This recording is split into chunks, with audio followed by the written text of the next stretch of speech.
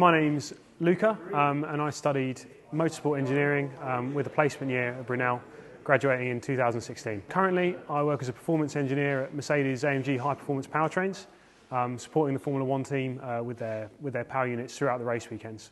I'm part of Lewis Hamilton's team around him and I look after his engine and his car. So the thing I enjoy most about my job is just definitely being part of this iconic race team and representing them on the world stage.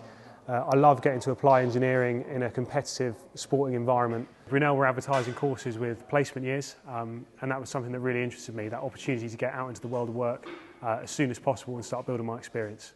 My experience of studying mechanical engineering at Brunel was really excellent. I really enjoyed doing modules on things like the more race car oriented things you can probably imagine, and I had some really inspiring lecturers who had great industry experience which could give you that insight into what it might be like to work in that environment and made me hungry to do so.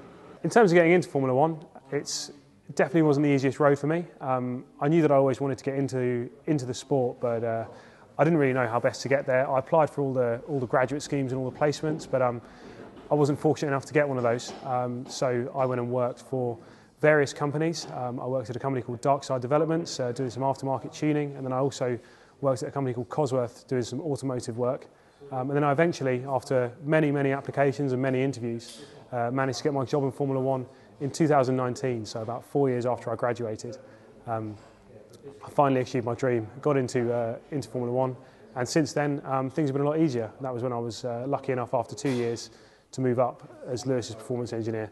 The advice I'd give to anyone starting their job search now on the other side of uni is you have to be relentless in your search, you have to be targeted, but you also have to just be realistic. So a lot of these companies, they're going to have a lot of applications to sift through, and you have to think how you're going to be the application that comes out on top, and you're going to be the person that they choose.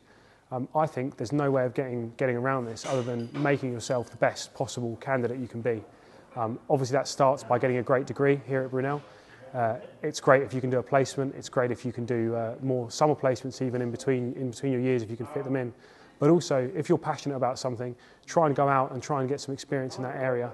Try and find ways that you can evidence that you're passionate about something rather than just telling people that. And you need to not give up and you need to keep pushing towards whatever your goal is and you'll get there eventually.